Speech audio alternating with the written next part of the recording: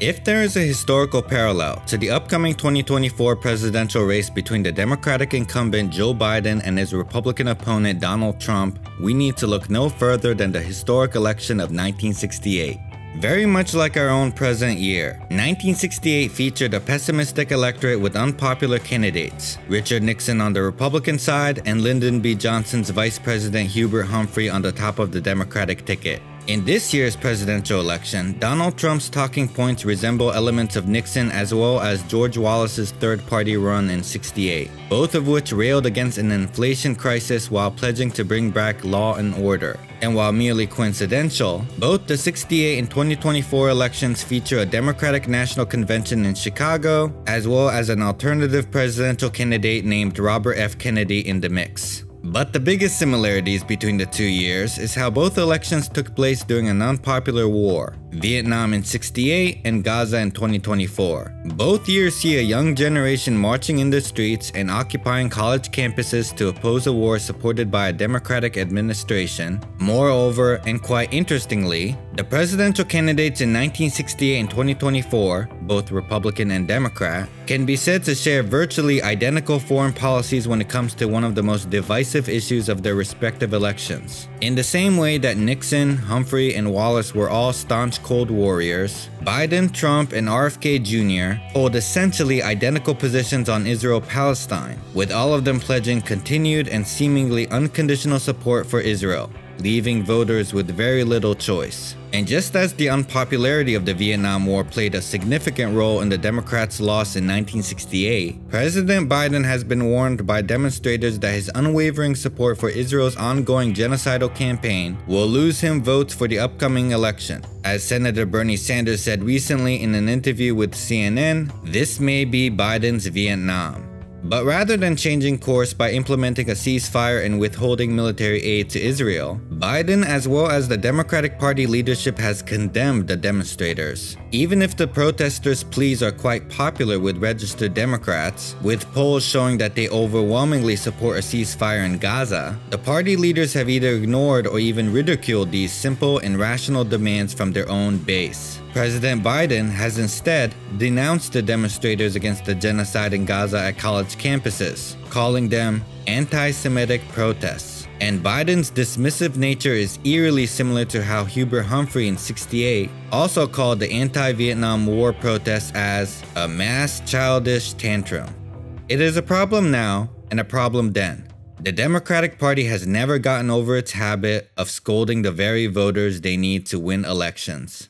The Democrats in our present year are making the same exact mistakes of the Democratic nominee Hubert Humphrey during the presidential election of 1968. Losers in presidential elections are soon forgotten, and this might be even more of the case for Nixon's vanquished opponent. But we must not forget that Humphrey's loss to Nixon was a narrow one. With its close margins, even a modest defection among the party could have made the difference. Specifically, it can be argued that had Humphrey not alienated the younger generation and the left, the Democrats could have beaten Nixon. So how did Humphrey do this? How did he alienate his own voters? A look at the details offers unsettling similarities to Joe Biden's situation in the current election and serves, perhaps, as a cautionary tale.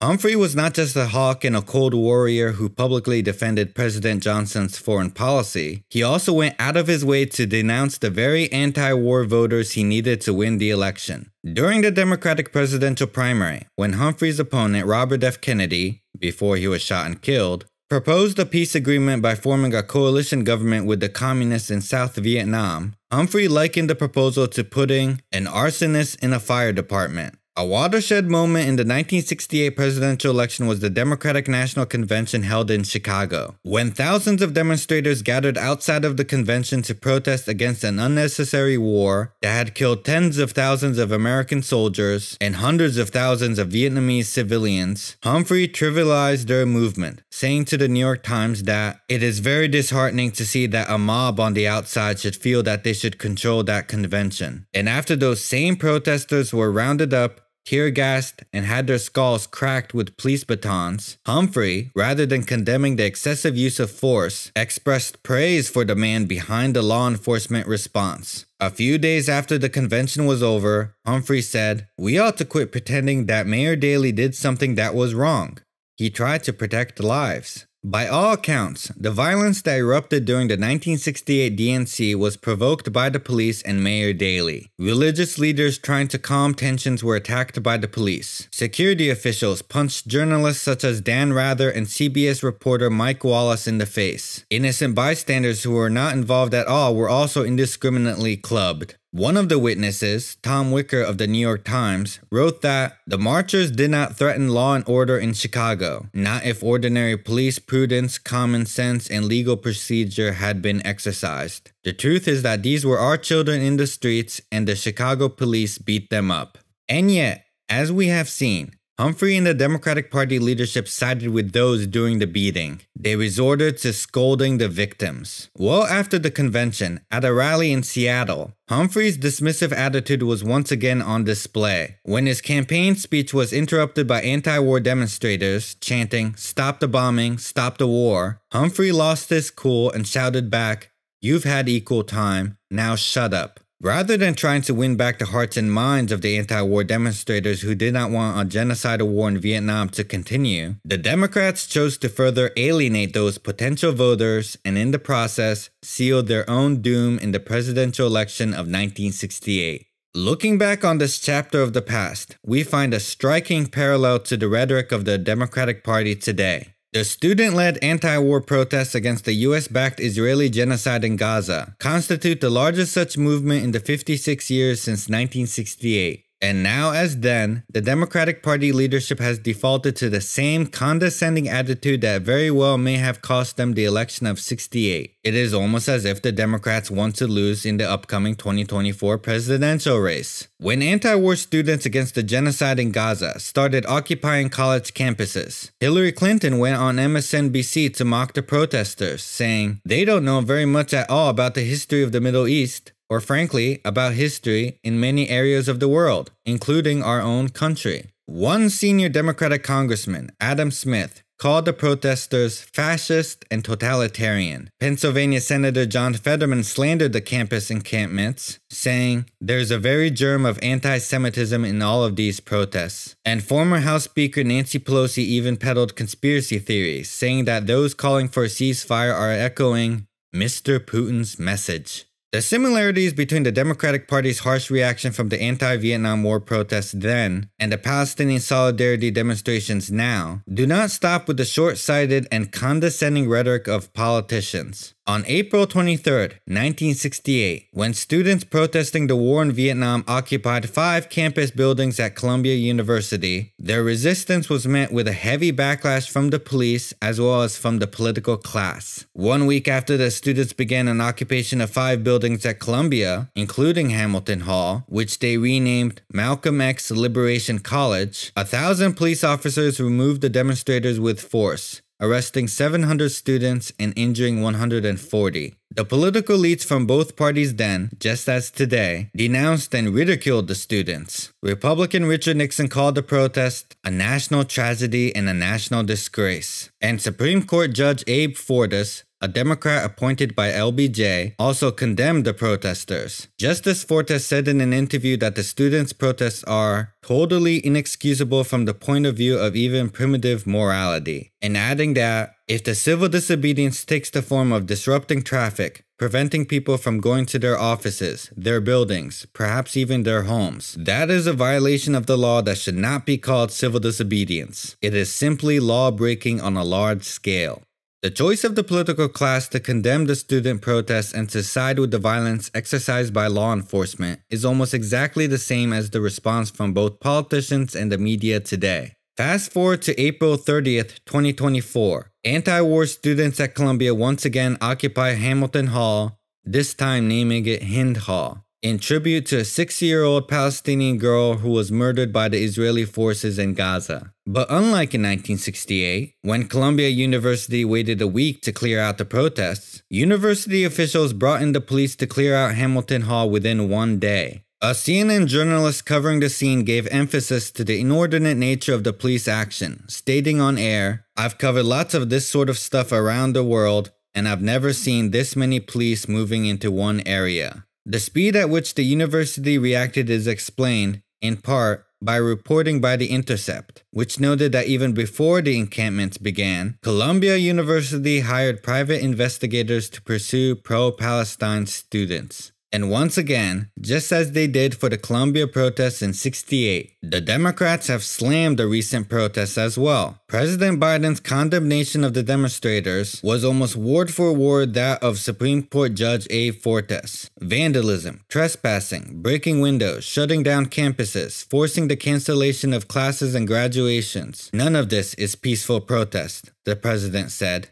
The liberal media chose a somewhat more oblique way to denounce the students, stressing the idea that they were counterproductive to the assumed political leanings of the students. David Brooks of the New York Times wrote a column titled, "Why the Protests Helped Trump." Jonathan Chait of the New York Magazine also put out an op-ed called "Why the Right Loves the Anti-Israel Encampments." And Jonah Goldberg of the Los Angeles Times said, "The nostalgic champions of the campus protests of the '60s would have Americans believe they were a historic success, stopping the Vietnam War. But what they actually helped achieve was Richard Nixon's election and 7 more years of war." But let's correct the record here. For although Goldberg and others have suggested that the '68 protests ended up helping an even more hawkish Richard Nixon to win the presidency, this theory disregards the reality. In 1968, it was the young students and the left that actually gave the Democrats a fighting chance to win against Richard Nixon. During the Democratic presidential primaries, the left backed Eugene McCarthy and Robert F. Kennedy, both of whom explicitly wanted to end the war in Vietnam. But unlike today, the Democratic Party in 1968 did not require primaries for a presidential candidate to be nominated. The majority of the states at the time appropriated party delegates through state organizations and party conventions. A candidate could be nominated without participating in the primaries at all, so long as they got the endorsement from Democratic officials who were free to allocate delegates directly to whomever they liked. For example, in the Pennsylvania primary, Eugene McCarthy technically won, but because McCarthy failed to win the endorsement from party leaders, including the mayors of Philadelphia, Pittsburgh, and the president of the United Steelworkers of America, he didn't gain the vast majority of delegates from the state by the time of the Democratic Convention. Instead, they threw their weight behind the eventual Democratic nominee, Vice President Hubert Humphrey, who didn't even participate in the primaries directly at all, but who nonetheless secured the majority of the delegate count through old-school, smoke-filled backroom deals. So, when the ballot box didn't work and their votes did not matter, the left exercised the only other Democratic right that was left to them. They took to the streets to protest.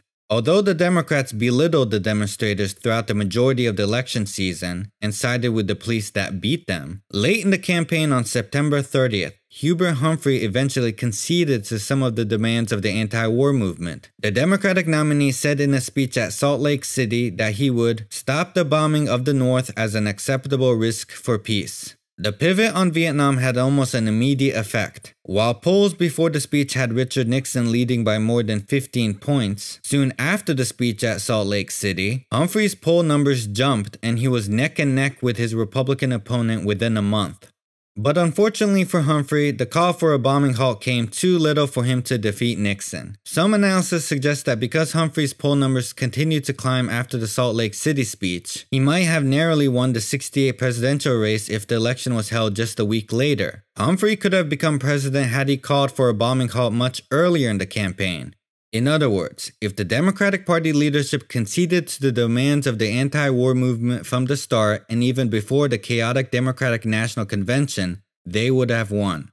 And now in 2024, almost the same exact mistakes are being made. While the presumptive nominee Joe Biden expresses platitudes about supporting a ceasefire in Gaza, he continues to send military aid to Israel. While Biden didn't have to face a formidable Democratic presidential candidate from the left, many primary voters cast uncommitted or blank ballots in an effort to call for a change of course. And, as we have seen, when students take to the streets or their own campuses, they get chastised by people like Hillary Clinton. Yet, what is so ironic is that the demands of the demonstrators are not at all radical. They are beliefs shared even by members of Biden's own inner circle, who have warned the president that the genocidal war in Gaza may cost him the upcoming 2024 presidential race. We know this from a January 2024 letter directed to the White House and signed by more than a dozen senior campaign staffers who called for a ceasefire. In March, a group of top 100 Democratic donors signed another letter cautioning the president that the Gaza war is increasing the chances of a Trump victory. State Department officials, as well as an advisor to the Department of Education, have walked out of their jobs in protest. Even First Lady Jill Biden has reportedly expressed private concerns about Gaza to her husband. The fact of the matter is that the anti-war demonstrators today, just as in 1968, represent a true conscience of the country. The Palestinian Solidarity Movement bears the same level of moral clarity and courage as the anti-war demonstrators of '68 that came before them. The Democratic Party should recognize and even applaud the demands of the protesters rather than condemning them. One of the witnesses to the 1968 Democratic National Convention was the novelist and essayist Norman Mailer, who recounted his experience in the book Miami and the Siege of Chicago. While much of the American public lambasted the demonstrators in Chicago, Mailer gives a more idealized picture. Reflecting on the protesters he watched battle with the police from the 19th floor of the Hilton Hotel, Mailer writes, "They were a generation with an appetite for the heroic, and an air not without beauty. Young, devoted, and actually ready to die. They were not like their counterparts 10 years ago. Something had happened in America, some forging of steel. There were young men who were not going to Vietnam, so they would show every lover of the war in Vietnam that the reason they did not go was not for the lack of courage to fight. No, they would carry the fight over every street in Old Town and the Loop where the opportunity presented itself. If they had been gassed and beaten, their leaders arrested on fake charges, they were going to demonstrate that they would not give up, that they were the stuff out of which the very best soldiers are made." The very same could be said of those demonstrators against the genocide in Gaza. The students, Arab Americans, young Jews, protesting a war for a people half a world away. They represent, as Norman Mailer wrote, a generation with an appetite for the heroic, and are made with the stuff out of which the very best soldiers are made. They are fighting for a people they have never met, and perhaps never will. But they are willing to risk broken bones and the potential loss of a prosperous professional career out of the steadfast principle that all human life is sacred. Like the '68 demonstrators waving Viet Cong flags, the student encampment protests today bearing the Palestinian flag and wearing keffiyehs are patriots marching not for the interests of a state power, but for the oppressed peoples of the world. And to quote Malcolm X, "Truth is on the side of the oppressed." Apologies to the 2 times failed presidential candidate Hillary Clinton, who thinks that my generation seems to know so little about history. But it is actually President Biden, the Democratic Party leadership, and the liberal media that have learned nothing. They have completely forgotten or ignored what happened in 1968. The Democratic Party think that they are owed the vote from the younger generation and believe they must be schooled in the dogma of its complacent reality, rather than changing course on an unpopular war in an effort to win them over. And just as in 1968, the Democratic Party in 2024 is perhaps sealing its own fate, paving the way for a crushing defeat against the Republican Party in November. Even if Biden and the Democrats are the lesser of evils, they should not and ought not feel themselves entitled to the votes from the younger generation, when the whole world is watching the genocide in Gaza. My name is Rashid Saidi. I'm the Edward Said Professor of Modern Arab Studies at Columbia University. I've been teaching here for a total of 22 years. When I was a student back in the 60s, we were told we were led by a bunch of outside agitators, by politicians nobody remembers the name of today. We were the conscience of this nation when we opposed the Vietnam War and racism. Back in 1968 and 1969 and 1970, the Vietnam War stopped because the people opposed it, and the people who led that were students. And the students who led that were here at Columbia and at Berkeley and a few other campuses on this fair Turtle Island. Students have been on the right side of history at Columbia and at other universities ever since the 1960s. We today honor the students who in 1968 opposed a genocidal, illegal, shameful war. Columbia University honors them. They're on the Columbia website. You can check it out yourself. 1968 is commemorated. One day, what our students did here will be commemorated in the same way. Yeah!